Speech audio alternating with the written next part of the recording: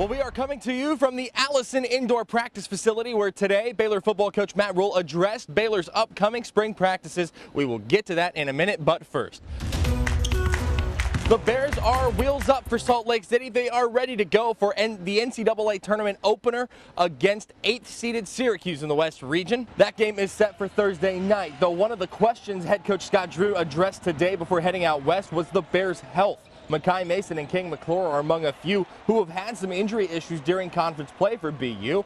As King McClure pointed out, everyone's a little banged up this time of year, and Coach Scott Drew says they should be ready to go. So I think health-wise, we're knock on wood, we don't get anyone hurt today, tomorrow, or Thursday in the shoot-around. We're in better shape than we've been physically.